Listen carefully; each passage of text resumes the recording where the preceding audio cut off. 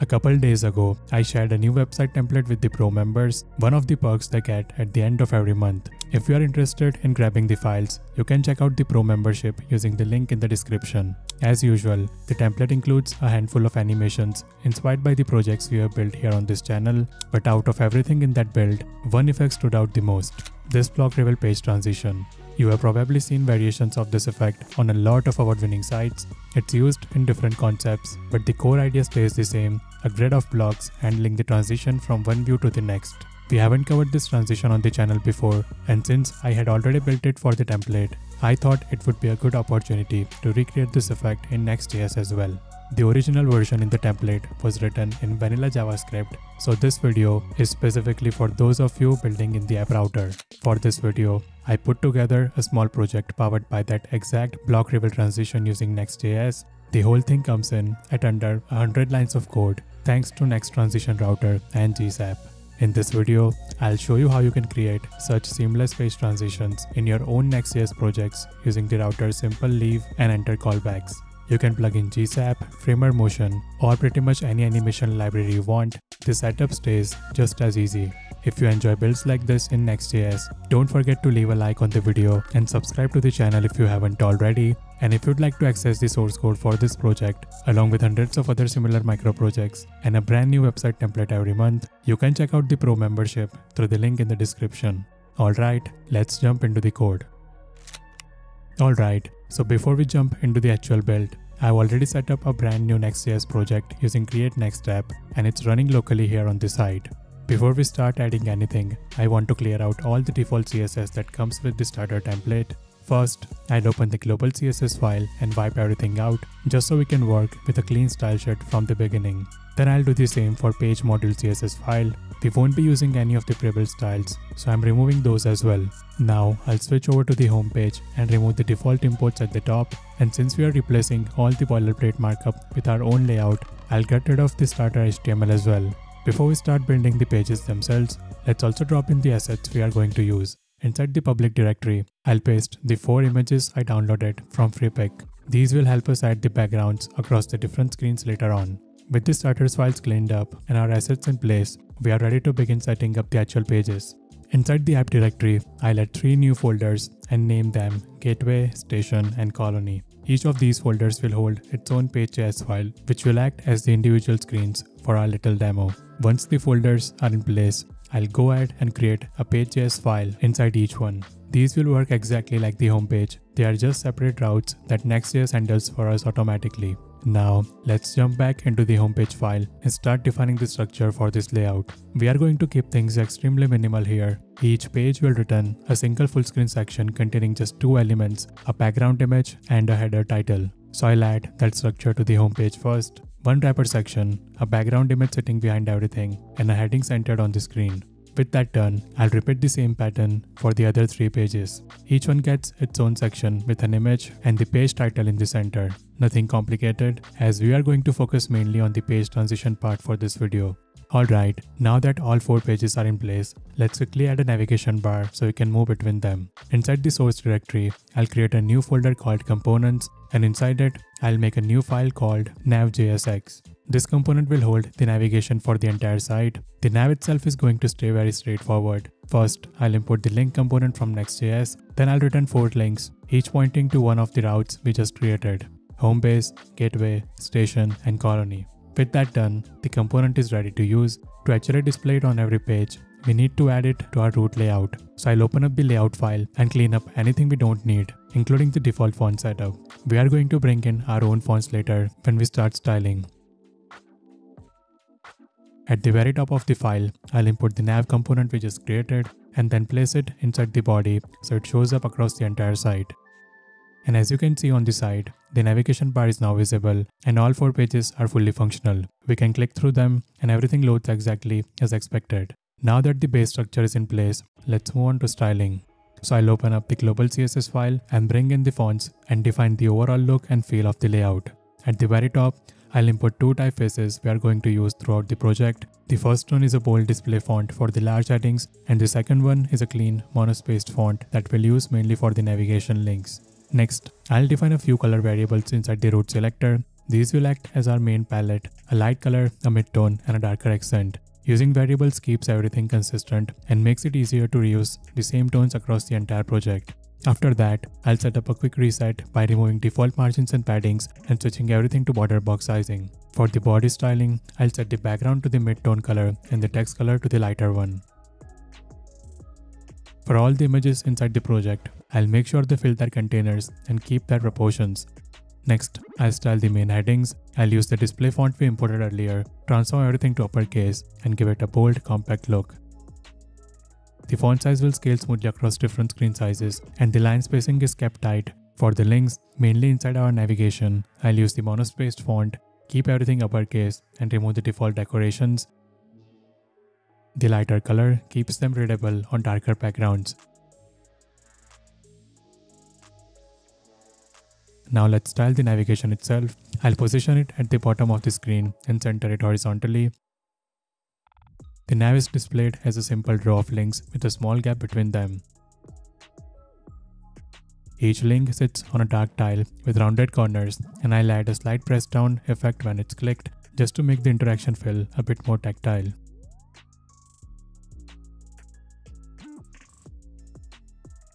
With that done, let's move on to the page sections. Each section takes up the full screen and center its content both vertically and horizontally. I'll also hide any overflow so nothing spills outside the viewport during transitions. For the background layer inside every section, I'll position it behind everything else.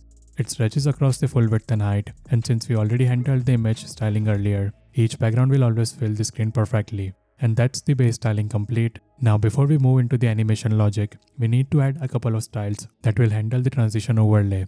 First of all, I'll create the base styling for the element that's going to hold all of our transition blocks. So inside the same CSS file, I'll add a class called transition grid. The grid is placed on top of everything else on the page, so I'll position it at the top left corner and fix it there. It stretches across the entire screen and has pointer events disabled, which means it never interferes with any of the content underneath. I'm also giving it a high layering order and hiding overflow to make sure none of the animated blocks spill outside the viewport when the transition plays. Next, I'll define the styling for each individual block inside that grid. Each block is absolutely positioned, and I'm setting its background to the darkest color in our palette, so the transition has a clean, solid look. I'll start them fully transparent as well. We'll control their opacity dynamically when we trigger the page transitions. These blocks are the pages that will animate in and out to create that pixelated vibe effect between pages. So keeping the styling minimal and letting GSAP handle the movement gives us a lot of flexibility. And that's all we need for the transition elements. The structure is simple, and everything else will be handled through JavaScript when we build the actual transition logic.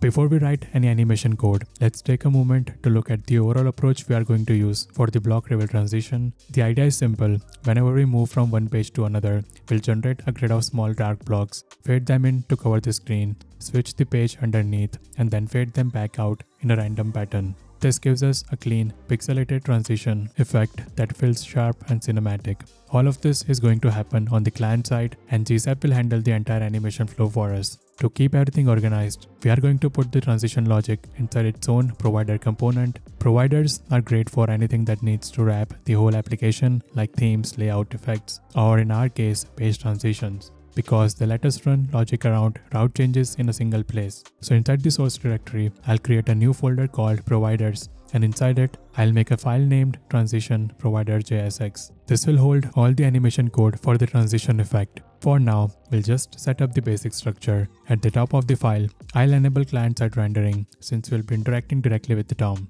Then I'll define a simple transition provider component that accepts children, and for the moment, I'll just return those children exactly as they are. Nothing visual happens yet. We are simply getting the setup in place so we have a clean starting point for the animation. Next, let's head back into the layout file and import the provider there. I'll wrap the entire application inside the transition provider, placing the navigation and the page content inside it. This means the provider now surrounds every page in our app, which gives it full control over the route changes and allows our transitions to run automatically whenever we navigate between pages. And with that setup ready, we can finally go back into the transition provider file and begin building the animation system that will power the block reveal effect. Before we continue building the transition provider, we need to bring in the two packages that will power the animation system. So first of all, I'll open the terminal. We'll install two packages. The first is Next Transition Router. This package makes it incredibly easy to add animated page transitions in the Next.js app router. It handles route changes for us, gives us a simple leave and enter callbacks, and lets us plug in any animation library we want.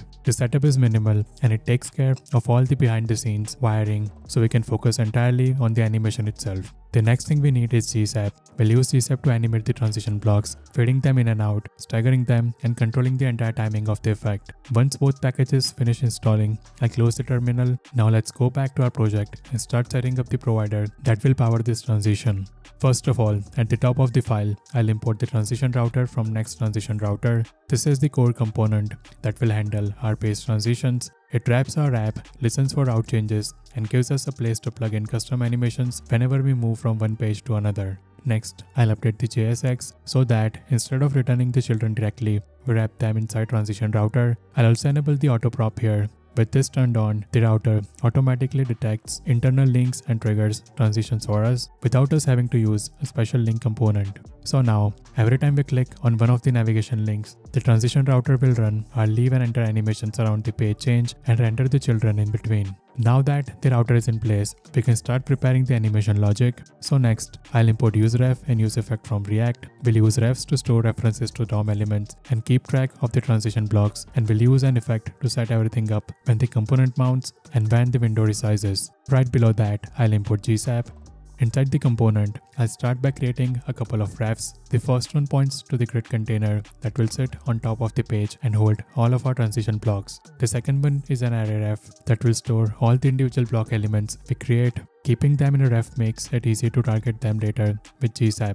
Right after defining our refs, the one for the grid container and the one for all the blocks, I'll return a single div along with children. This gives us direct access to the actual DOM node, which we need because we'll be generating all of the block elements inside it manually using JavaScript. React doesn't manage these blocks, they are created dynamically, so using a ref is the safest and cleanest way to target this element.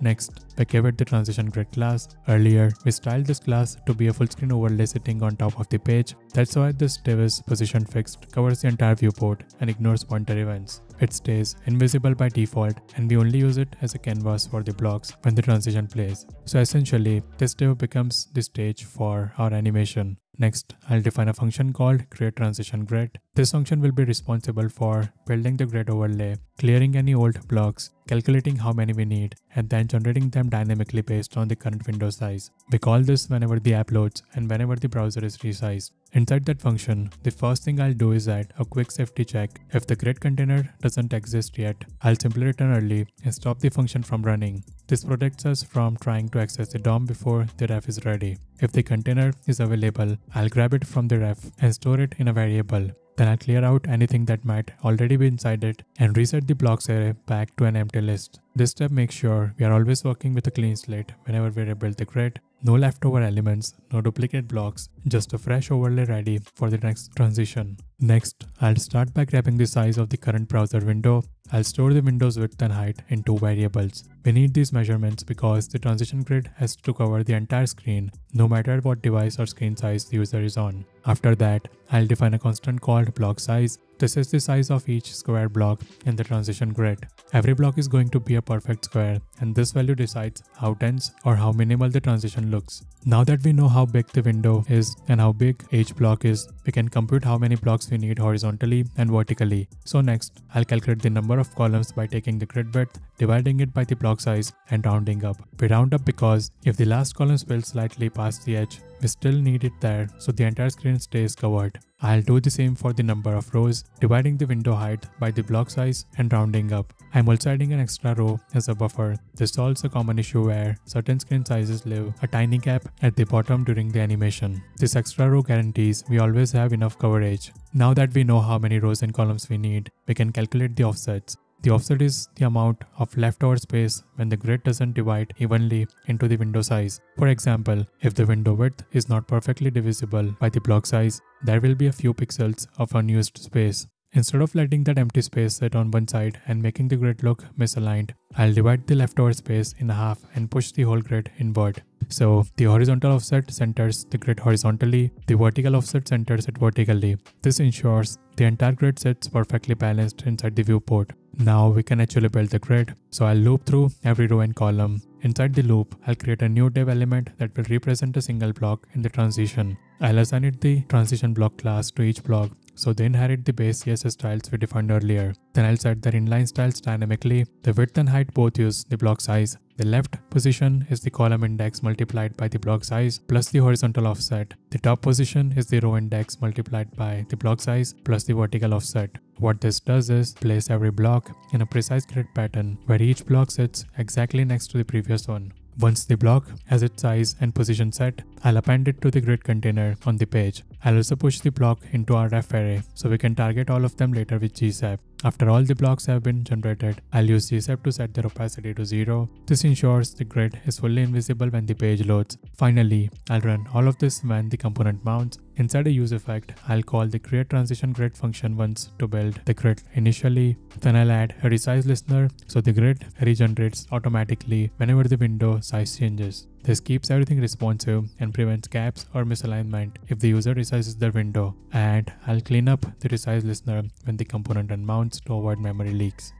Now that the transition grid is fully set up, we can start defining what actually happens when we leave a page and when we enter the next one. So first of all, inside the transition router, I'll add a leave callback. This function runs the moment we click a link and the router prepares to switch pages. It gives us a next function and we'll only call that when our animation finishes. So this is where we hook in our block reveal effect. Inside the leave callback, I'll create a GSAP tween that targets every block we stored earlier. This means every block will fade in from being fully invisible to fully visible. The duration is very short, only a fraction of a second, so the fade feels sharp instead of slow. I'm also using an easing curve to make the transition feel a bit more polished and a stagger so that the blocks don't all animate at the exact same time.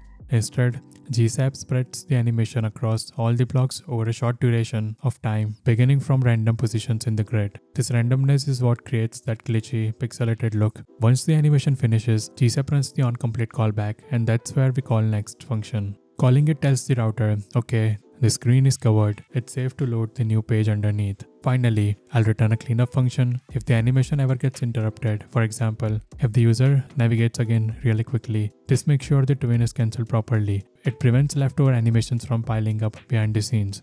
Now if you look at the demo on the side, you can see exactly what this creates. As soon as I click on a link, all of the blocks fade in and cover the entire screen in a really satisfying scatter pattern. This becomes the first half of our transition.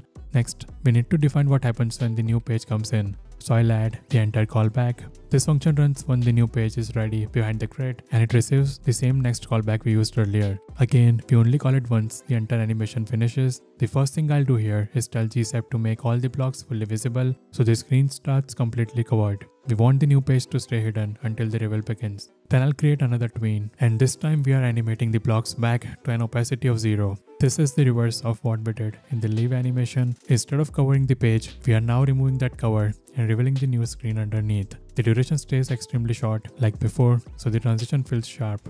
I am using the same stagger settings as before. The blocks fade out in a randomized pattern, almost like they are dissolving away. It's the exact opposite of the leave animation, but visually it feels like one continuous effect. Once the blocks finish fading out, we tell the router the transition is complete and the page is fully visible. And just like before, I'll return a cleanup function to kill the tween if the animation needs to stop early. So now, as you can see on the side, when we leave a page, the blocks fade in to cover the screen. When we enter a new page, the blocks fade out to reveal it. Together, these two callbacks create a smooth, cinematic block reveal transition every time we navigate between pages. Hope you found the video helpful. See you in the next one.